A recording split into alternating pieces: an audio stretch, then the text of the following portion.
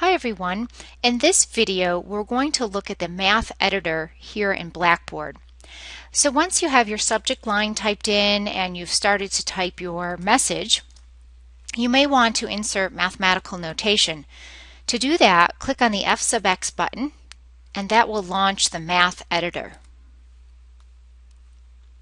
Once the math editor pops up, you will see several tabs along the top of the screen. So the first tab here has several mathematical operations like fraction or square root, things like that. At the far right hand side you will see notation related to calculus. So let's type in the definite integral. Click on that button. We'll do the definite integral from 0 to 1. And let's type in a fraction. Up in our numerator we'll have the square root of x, and in the denominator we'll have 2.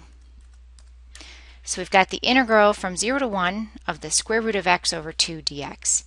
Now to solve this, by our constant multiple rule, we can pull that 1/2 out in front. So let's do that. Let's put that fraction 1/2 out in front.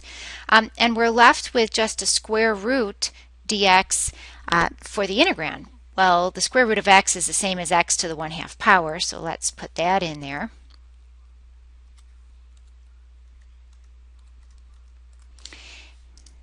And we can now find the antiderivative. We'll try to keep everything lined up.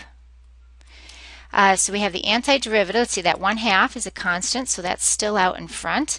And the antiderivative of x to the 1/2, that's going to be 2/3 x to the 3/2 power.